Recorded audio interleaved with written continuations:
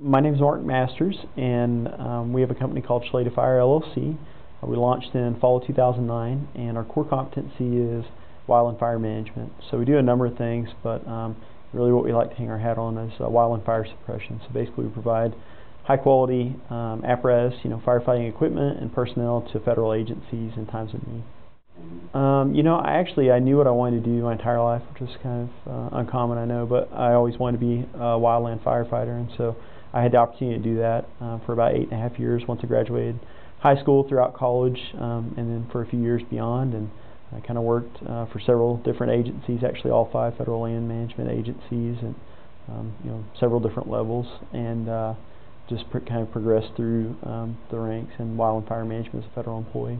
In the last position I had, I was an employee of the National Interagency Fire Center out of Boise, Idaho, for the Bureau of Indian Affairs, and I started to get a little bit more familiar with the administrative side of things and understand how the administrative side of fire actually worked. And unfortunately, there were not a lot of job opportunities for me in Oklahoma in my industry, like there might be in other parts of the U.S., for example, the western U.S. So, and some other family factors as well. Just felt like it was time to do what I thought that I would never consider doing, but leave the agency full time and move back to Oklahoma and venture out into the private sector and try to start up a business. Service that we probably take most pride in is providing high quality emergency response resources to the federal government. So what that means specifically is, let's say there's a fire burning somewhere in the U.S. and public sector resources, whether it be federal, state, tribal or local municipal government, are exhausted, then increasingly there's a need for some federal agencies to rely upon private contractors, and that's where we come in. We answer the call when catastrophic wildfires occur, and our crews respond anywhere in the U.S. Are available 24 hours a day, 7 days a week to respond to wildfires and other emergencies as well, but primarily wildfires, to go out and do a number of duties to work alongside federal and other public sector firefighters in extinguishing wildfires, protecting homes, and protecting lives and property. From a firefighting standpoint, all of our qualifications are administered, and our entire qualification system is administered by the National Wildfire Coordinating Group, and so there's actually a national standard.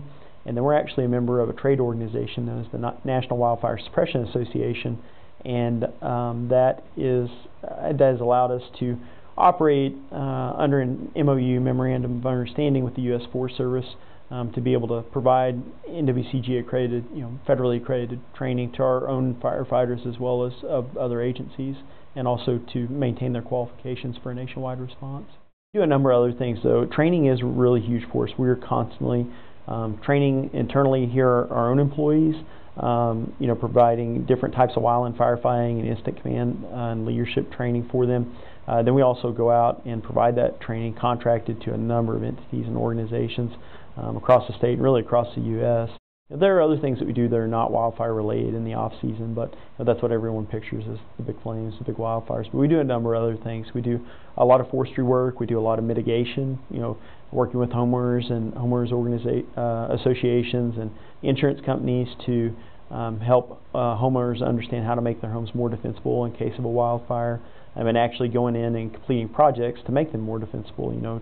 Firefighters actually going in with chainsaws and cutting down brush and trees around home, and that's a common service we provide. So there are a lot of other things that we do that are on the periphery of the actual firefighting, like any firefighters, but the training is definitely a key component of it. There aren't a high number of companies in the U.S. that do exactly what we do. There are approximately 200 companies across the U.S. Market research has indicated that do some of what we do, provide some of the services that we do, but there are actually only about 2 or 3 companies that provide the full complement of services. They are nearly exactly the same as what we do, and those are located on the West Coast, of course. The prime type of employee that we like to recruit is someone who has a solid agency background first, prior to coming to work for us. Typically those people who've worked on an interagency hotshot crew as a smoke jumper or a helo repeller for the Forest Service or one of the other land management agencies, and so typically those folks, and that's what I used to do, as well, as be a helo repeller. But those folks typically have a higher level of training, experience, physical fitness, etc., than you would find commonly among the ranks of all wildland firefighters. And so we love to recruit and retain those type of folks, which we do a lot of in the winter months, October to April. Seasonal housing set up here in Oklahoma City for them, and we'll bring those types of individuals in for the fire season while they're on furlough from their agency firefighting jobs, which typically run through the summer months in the western U.S. And it's really a win-win for them, because as opposed to being on furlough for 3 to 6 months out of the year in the winter, they get to come down to the south, central, southeastern U.S. and develop their qualifications and learn how to fight fire in a new fuel types, new vegetation, and just learn a different kind of operation.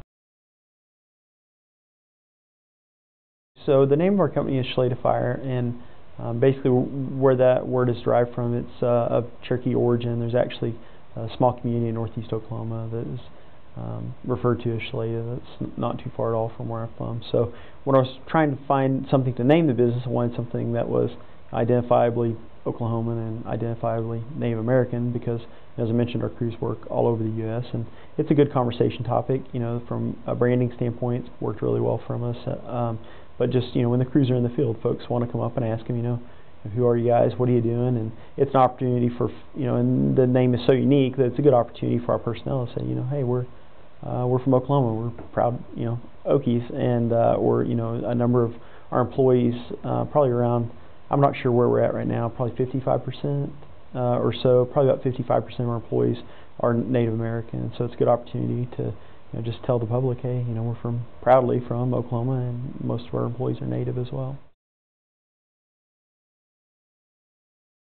The way that we became familiar with the Business Development Center was through the Small Business Administration, SBA Emerging 200, E200 initiative, which we were actually we actually participated in 2010.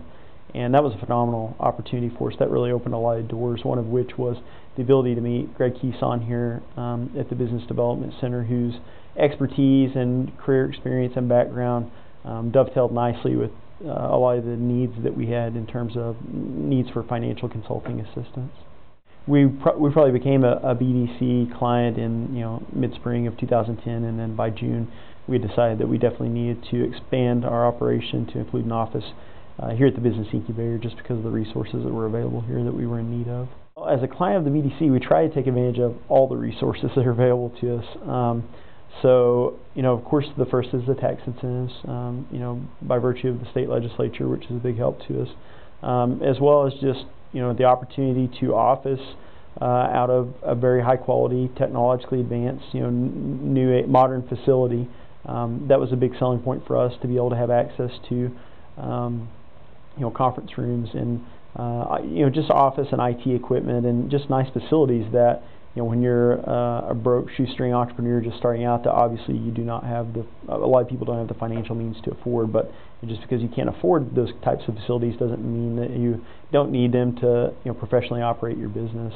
Some of the other resources, probably the number one resource that we take advantage of here, is just the consulting opportunity and the networking.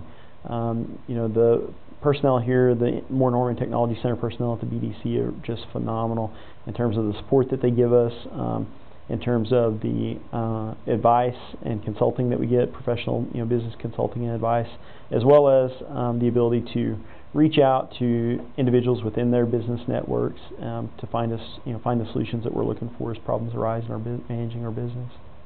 We've experienced approximately 1,100% growth each of the 2 years that we've been here at the incubator. So we're up to a position now where we've got about 83 employees, and we're conducting operations throughout the entire lower 48 on multiple multi-year federal contracts.